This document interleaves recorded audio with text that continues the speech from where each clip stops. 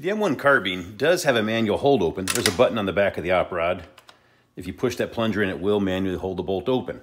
But that plunger does not work when you fired your last round. The bolt doesn't stay open on an empty magazine. So you fired your last round, the bolt will close on an empty chamber. The magazine follower has a ramp, the bolt will slide right over it.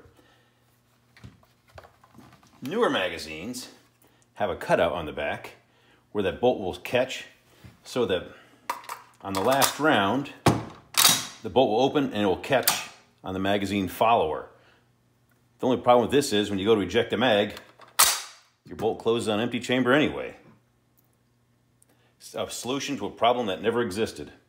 Here you can see the difference between the two magazine followers. One has a ramp, one has that cutout that holds the bolt open.